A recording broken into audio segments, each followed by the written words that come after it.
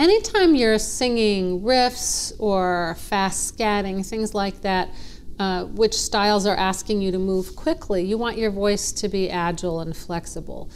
So what makes something flexible? Muscles need to be warmed up. So obviously, you want to be really warmed up before you get to this. It's also a good idea to practice exercises rather than just jumping into the riff and banging through it that you want to sing.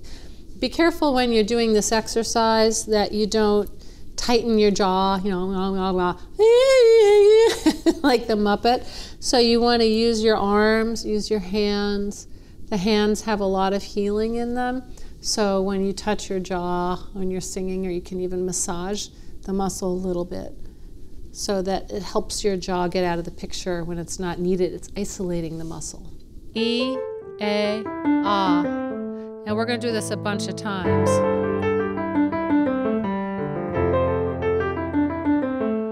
E, A, ah. E, A, ah. E, A, ah. E, A, ah. I'll make it faster now. E, A, ah. E, A, ah. E, A, ah. E, A, ah. Now notice my face is neutral. I'm not doing drama. It's like, oh my gosh, this is such an emotional song. The drama when you sing is separate from your technique. So right now we're doing these flexibility exercises without putting the emotion in it. Flexibility and agility are really kind of related. Again, your vocal folds are stretching and you just want them to be like, whoa, whoa, yeah, woo,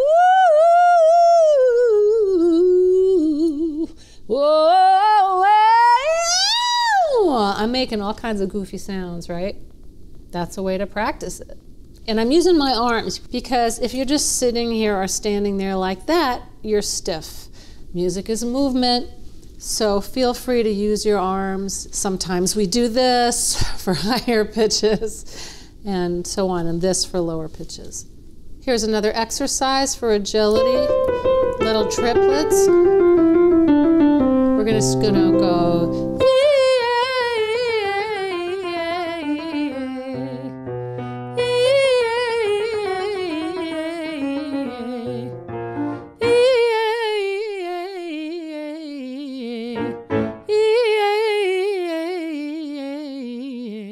Again, I'm not singing really, really loudly. If I were going, it's really hard to be agile because my muscles are really pressed together when I sing that loudly.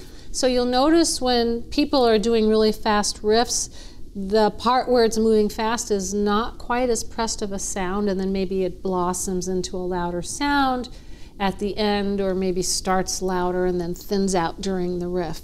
So just be aware of dynamic variation will help you sing with more agility as well.